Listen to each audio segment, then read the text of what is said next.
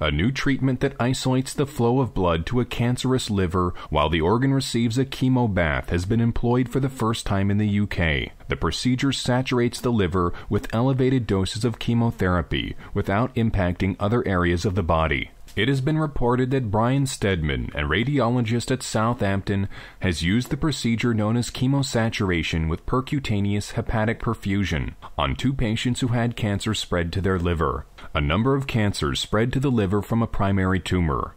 Once the cancer has reached the liver, there is no effective treatment and survival is limited to no more than 4 months, with only 1 in 10 patients living for a year. For the treatment, the chemo drug is injected directly into the liver via a catheter into the artery.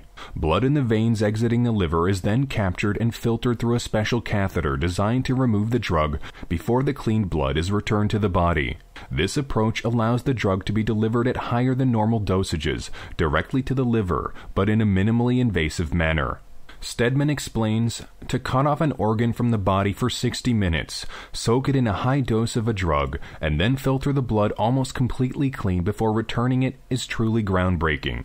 He adds that with traditional treatments, the prognosis for patients whose cancer has spread to the liver is poor because standard chemotherapy treatments are limited due to the unwanted damage it does to the rest of the body. He claims that the new technique could be used to treat other cancers, including those of the colon and breast.